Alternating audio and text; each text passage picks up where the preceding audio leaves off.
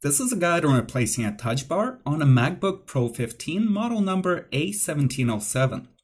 In order to change the touch bar, we will need to remove the display assembly, the bottom case, the keyboard, the touchpad. To make a long story short, we are only keeping the motherboard, the power button, and the display. Everything else must go. Don't break a touch bar. For this repair, you will need the following tools: a pentalobe 1.2 screwdriver, a torx 3 screwdriver, a pentalobe 0.8 screwdriver, a torx 5 screwdriver, a plastic spudger, a torx 7 screwdriver, and tweezers. To begin, shut down the computer. Flip the laptop over, and using a pentalobe 1.2 screwdriver, remove the 6 bottom cover screws. 2 screws near the hinge are longer than the other 4 screws on the front edge. Pry open the front edge of the cover and snapping 2 mountings underneath using a plastic pick. Turn the laptop around and slide the cover away from the hinge. This is the replacement touch bar. In order to use it, we'll need to transfer the motherboard and the display assembly onto the new case, as well as the fingerprint sensor/power button. Using a torx 3 screwdriver, remove 2 right hinge cover screws. Remove the right hinge cover. Remove 2 more screws from the left hinge cover. Remove the left hinge cover. Remove 2 screws securing the touchpad connector shield. Remove the shield. Using a plastic spudger, disconnect the touchpad. Using a torx 3 screwdriver, remove 2 screws holding the black plastic cable tensioner on the right. Remove 2 more screws holding the black plastic cable tensioner on the left. Remove 2 screws holding the video cable bracket. Remove the bracket. Remove 2 screws securing the video connector shield. Remove the shield. Using a plastic spudger, gently disconnect the video connector and bend it back. Using a torx 5 screwdriver, remove 4 screws holding the LCD driver board. Using a pentalobe 0.8 screwdriver, begin removing screws holding the Wi-Fi antenna assembly on the right side. There are 8 screws in total. Proceed on removing the other 8 screws on the left side of the Wi-Fi antenna assembly. Using a plastic spudger, disconnect the 3 coaxial antenna connectors. Using a torx 5 screwdriver, remove the antenna cabling grounding screw. Gently bend back the LCD driver circuit and using a plastic spudger, carefully pry up the antenna assembly from the center positioning slot and pull it away by about ½ an inch. Using a torx 7 screwdriver, loosen the hinge screws, 3 on the right side and 3 more on the left. Open the display to a 90-degree angle and hang the display off the desk. Remove the 3 screws on the right hinge. Remove 3 more screws on the left hinge. Position the Wi-Fi antenna over the LCD driver circuit and carefully remove the display assembly off its hinges. Remove the Wi-Fi antenna. At this point, it's a good idea to disconnect the battery. Lift the black plastic cover over the battery control circuit. Using a plastic spudger, open the keyboard backlight connector and carefully pry off the flex cable. Using a torx 5 screwdriver, unscrew a wide cap screw securing the main power leads. Pry up the power leads away from the battery control circuit. You can use the replacement part as a reference for all of the connectors that need to be undone: the keyboard, the touchpad, the speakers, and the USB jacks. Using a torx 3 screwdriver, remove 2 screws holding the keyboard connector shield. Remove the shield, pry open the connector. Remove 2 screws holding the headphone jack connector shield. Remove the shield, pry open the connector. Using a plastic pick, carefully pry open the right speaker connector, then the left speaker connector. Using a torx 3 screwdriver, remove a screw holding a small shield near the left hinge. Remove the shield, pry open the connector underneath. Using the same screwdriver, remove 2 screws holding another connector shield near the left speaker. Remove the shield, pry open the connector. Proceed on removing 2 more screws securing the right USB connector. Pry open the connector. Remove 2 screws securing the left USB connector. Pry open the connector. Now that all the connectors are disconnected from the motherboard, we can use a Torx 5 screwdriver to start removing the motherboard screws. The trick to keeping track of the screw positions is to lay the screws in the same pattern as they were installed on the computer on your desk. Remove the lower right corner screw, set it on the desk above. Remove the lower left corner screw, set it above. Remove the right mid screw. Remove the right upper screw. Remove the screw left of the right fan. Remove the left mid screw. Remove the left screw next to the left fan. Remove the upper left fan screw. Remove the center right screw next to the battery control circuit. Remove the final center left screw. The motherboard is still being held by a small flex cable connector. Peel the protective tape to expose the connector. Carefully open the connector counterlever using a plastic pick and pull out the ribbon cable. Separate the silicone gasket from the left fan and another one from the right fan. Proceed on removing the motherboard. Pry open the last tiny connector in the right bottom corner, remove the motherboard and set it above. Next, we need to transfer the fans and a few other things onto the new part. Using a Torx 3 screwdriver, remove 4 screws holding the right fan. Remove 4 more screws holding the left fan. Using a plastic pick, unlock the left fan connector counter lever. Unlock the right fan connector counter lever. Carefully remove the left fan, then the right fan.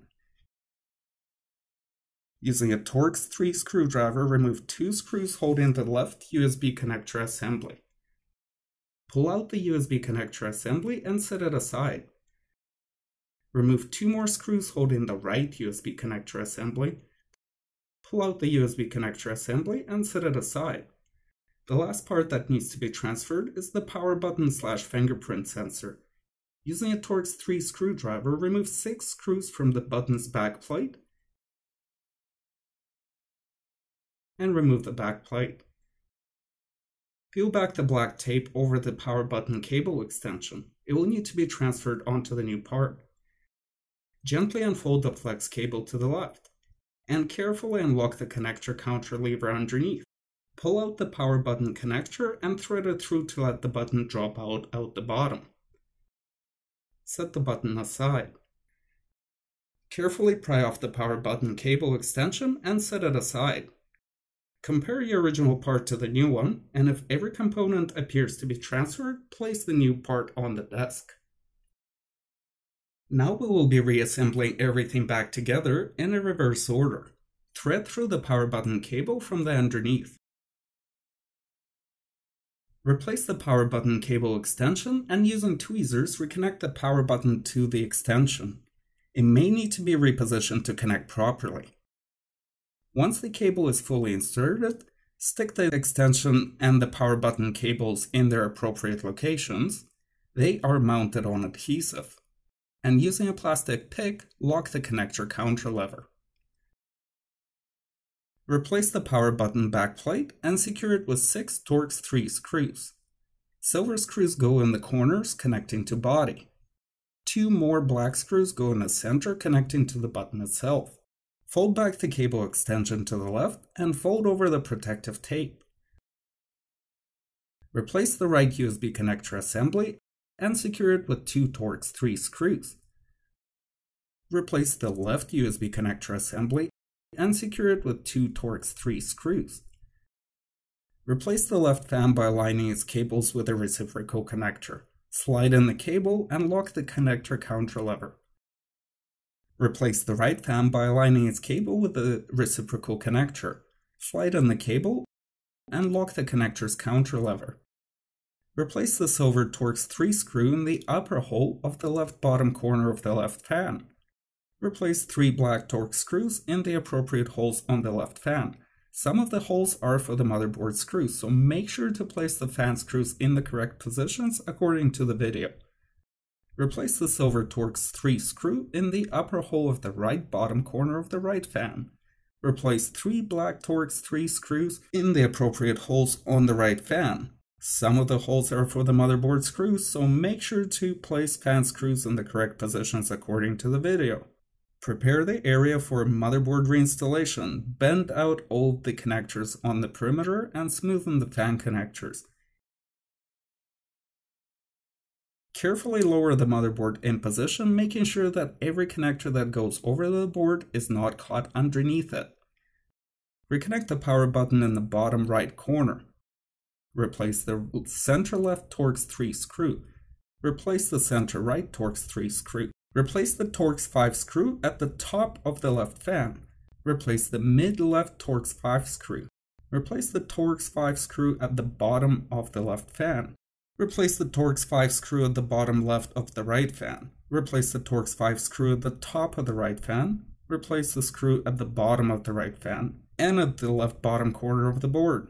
Replace the final torx 5 screw at the right bottom corner of the board.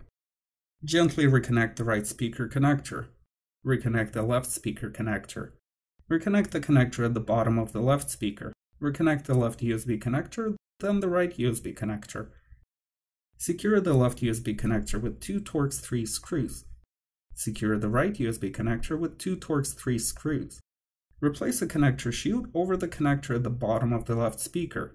Secure it with 2 torx 3 screws. Reconnect the small ribbon cable to the left of the left fan and secure the connector's counter lever. Reconnect a small connector at the bottom left corner and cover it with the appropriate connector shield and secure it with 1 torx 3 screw. Reconnect another connector at the bottom right corner and cover it with the appropriate connector shield and secure it with 2 torx 3 screws. Reconnect a larger connector near the battery control circuit. Cover it with the appropriate connector shield and secure it with 2 torx 3 screws. At this point, the original or a new display assembly can be reinstalled. Slide the main body to the edge of the table, bend out the LCD driver board and the cable tensioners towards the back side of the display assembly, and lower the display on its hinges. Replace 2 torx 7 screws in the center hole of each hinge, but do not tighten it. Close the display assembly, place the body on the table, and using both hands ensure that all 4 corners of the body are flush with the corners of the display. Replace 2 torx 7 screws in the left hinge.